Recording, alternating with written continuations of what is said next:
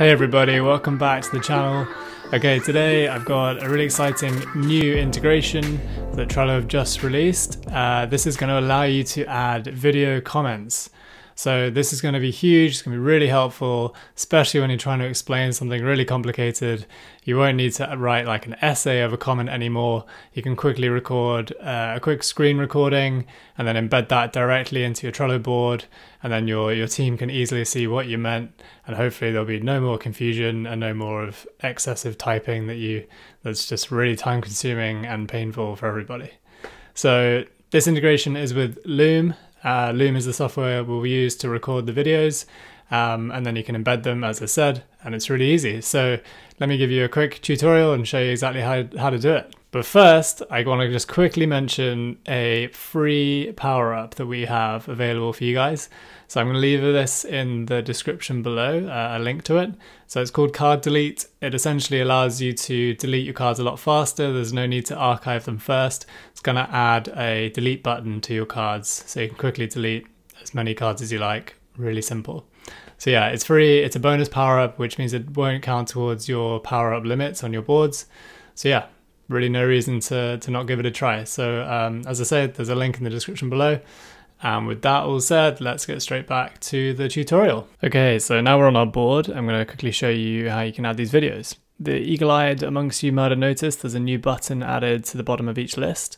This is for recording these Loom videos. So as you can see, it's still in beta, so there may be some issues, but so far not too bad for me. There's one thing that I've noticed that I'll let you know about in a second. But yeah, this would allow you to add a Loom recording to the list, and it will just be added like as a normal card, same as the others here. Or you can open up a card, and this is where I think they'll actually be used probably more, and they can be added as comments. So you can see here's one I did yesterday. If you want to add one of these, you just click on the comment box, and again, here's that button. It's been added once more. So we just click on this, and then you get the Loom settings open up. So you can choose to use the camera. So there you go, you can see in the bottom left that has appeared, or you can just do the screen or just the camera even.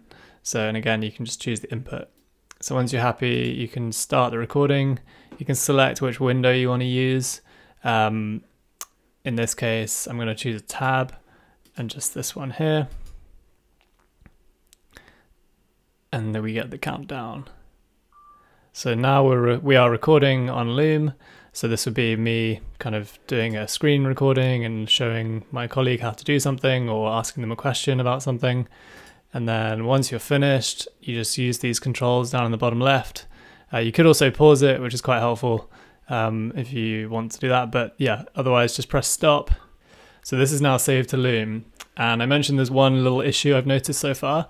Sometimes this insert recording doesn't work. So what I would do is I'd open it up on Loom as well. That's just going to open it on another tab. You can't quite see that, but if you just copy and paste the URL of that tab, then you've got that, just in case, because when we press insert recording, okay, so there you go, that's a good example.